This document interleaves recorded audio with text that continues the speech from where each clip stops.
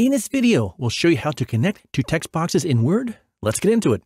To begin, draw your first text box by clicking on Insert, Text Box, Draw Text Box. After you draw it, odds are it might look like the text box is sitting on top of your other text, and you have a few ways to fix it. Let your mouse hover and click on the Layout Options icon. Then, some of the ones you might consider using are square or tight, depending on where you want to put the text box and how you want your text to look. For today, let's go with square.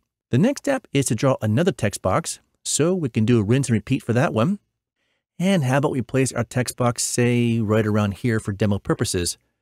All right, to connect the text boxes, click on your first text box, then from the Shape Format tab, click Create Link, and your mouse will look like this funky picture icon. Glide down and hover over the second text box and make sure it looks like the text is being poured into it. Go ahead and click your mouse. Now, both text boxes will be connected.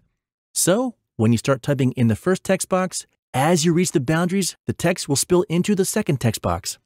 This comes in handy for the people that need to create publications, flyers, fancy graphic documents, etc. And that's how it's done. Now, for some other Word tips, check out these videos.